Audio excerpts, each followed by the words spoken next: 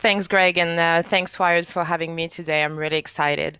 So I'm here to talk about the evolution of the AI ecosystem. But one of the things that I've realized working in the technology industry is that we all think about ecosystem and we all talk about ecosystem, but we all have a very different definition of what ecosystem is. I've never seen a single definition of a technology ecosystem which is accurate.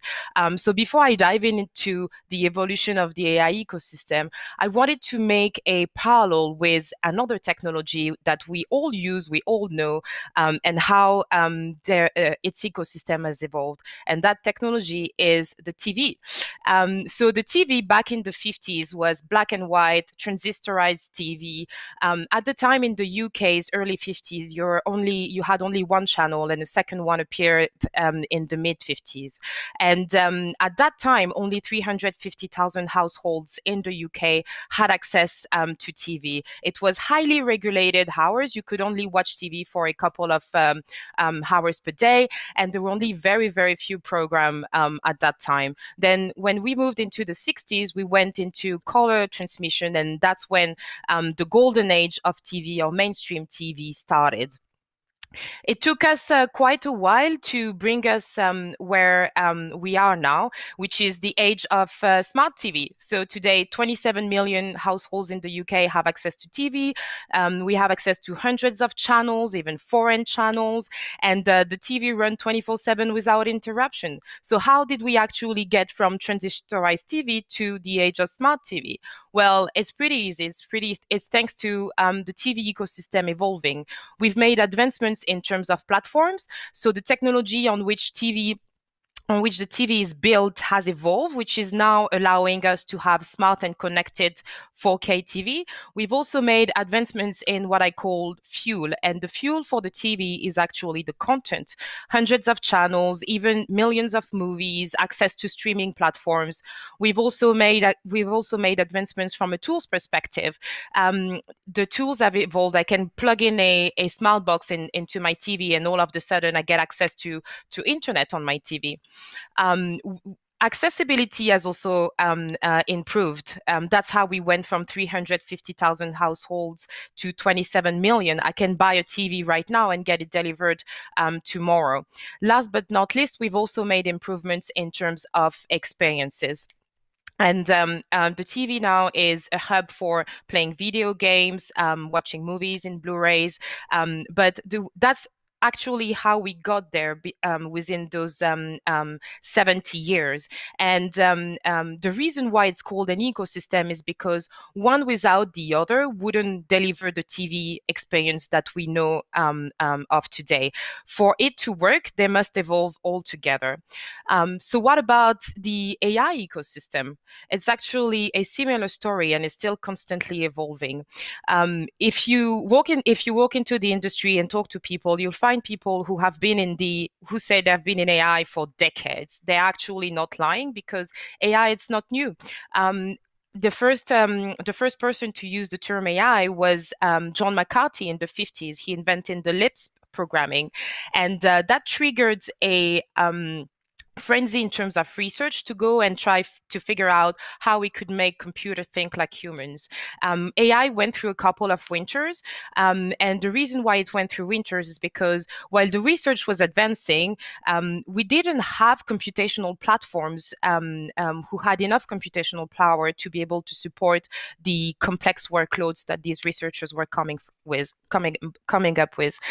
So in the 90s, there was a renewed interest for AI when Deep Blue beat Kasparov at chess, and we've really seen the boom of AI with the boom of data in the 2010s. In the 2010s, there are three things that happened.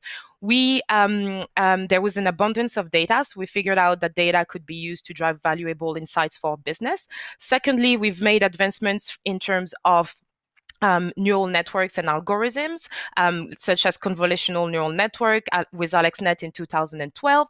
And we've also realized that GPUs, graphics cards, could actually be used for artificial intelligence. And that's what created that boom in AI, and started 2015.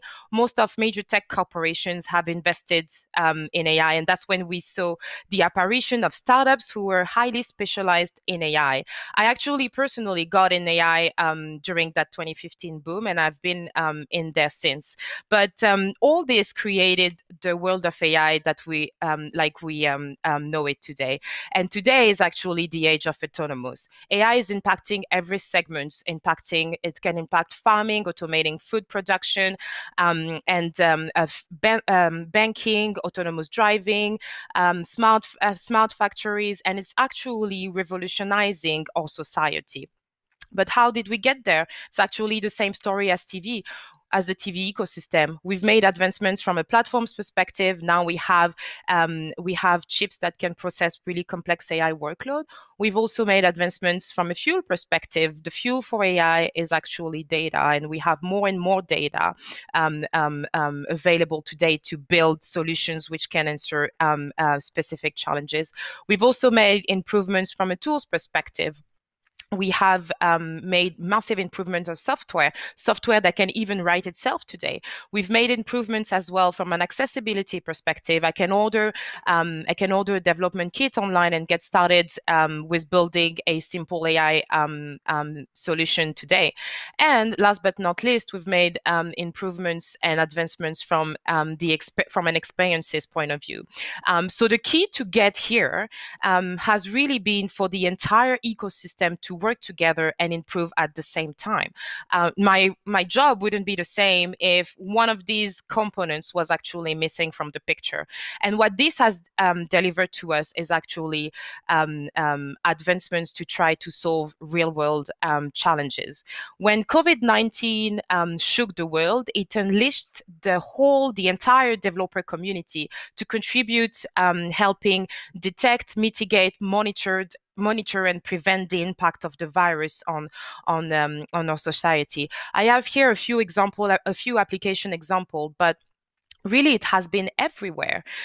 We've seen online developer competitions, industry partnering with researchers to give them the tools to sequence the COVID genome, students building autonomous robots to help front workers, key workers, to help key workers in hospital. The entire ecosystem has been put to work for the greater good, and has found new ways to apply AI and to help us, all of us, fight against this pandemic.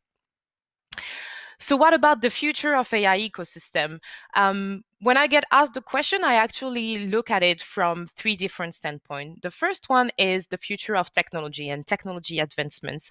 AI technology is continuously improving, and it's moving so fast. But if there is one trend I could leave you with today, would be the move towards real-time AI.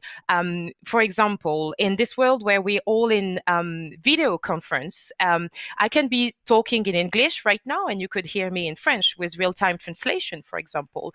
Or I can have a very low bandwidth for my camera, and you can see me in a very high quality. So that would be real-time super resolution. So the move towards real-time is becoming a major trend in AI. The second way I look at it is where the innovation will happen. Over the past years, I've been really looking at applied AI coming from emerging markets, and how innovators and developers in emerging markets such as Latin America, Africa, were finding new ways or different ways to apply the technology that we were building to solve different type of challenges. So within the next 10 years, I think we're going to see even more innovation coming from this applied AI space. And those two trends actually tie into a third one, which is the future of AI will be invisible. It is actually to a certain extent, because our device which is processing the most AI workloads today is actually our mobile phone. But a lot of people actually don't know that fact, and they don't know because it has become totally invisible. It has become totally invisible, and because sometimes often we get too excited about technology. There is one thing we tend to forget, is that the essence of technology is to improve our experiences, our businesses, and our lives. So I often get asked, well, now that we've made advancements in natural language processing and conversational AI, do you think that the keyboards will disappear? Well, actually, no. NLP has helped us find new ways to interact with our screens, but that has not replaced our keyboard. So AI is going to be here, but it's going to be invisible, and it's going to continue to improve our lives and our experiences and our business. There is one game that I played this weekend with my family and my non-tech entourage. I often asked them how they thought that AI or technology could improve their lives or businesses in the future. And my mom, who is a chef, gave me a simple answer. She said, "Well, if I could get technology and AI to automate some of the tasks like inventory, ordering food, sorting my ingredients, I could focus on what's core to my job, which is actually the cuisine." I asked a similar question to my sister, who is a medicine student, and her response was around finding a way to help patients with diseases requiring long-term treatment, like diabetes, for example, improve the way it's being done and their treatments are being administered. So to close on that topic today, I would love to ask you the question: how do you think AI can improve your business and your life in the future? Think about it, and let's continue that conversation.